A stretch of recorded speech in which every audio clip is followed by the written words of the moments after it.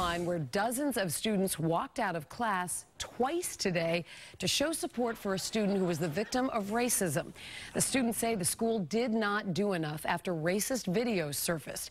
WBZ's David Robichaux has our story tonight.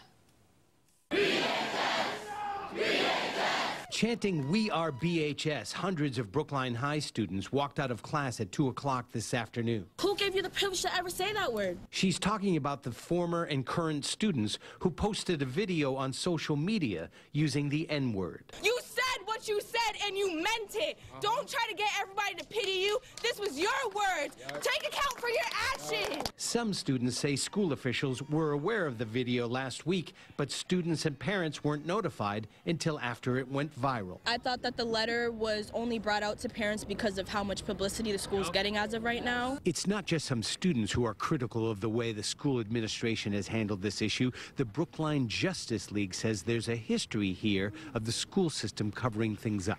They keep things hush-hush and try to let it blow over, protect the reputation of the school and the town, and they don't deal with it unless they have to. The superintendent, who waded into the crowd to address students briefly this morning, says the system has handled things properly, but it is that charge to accelerate and redouble our efforts, because this is about everyone's individual dignity and humanity. We are not the kind of high school that lets this stuff slip and that lets it slide. We are the kind of high school who is the school on the hill, and we show people how to be better. The superintendent says state laws prohibit him from announcing what penalties, if any, have been doled out to the people involved.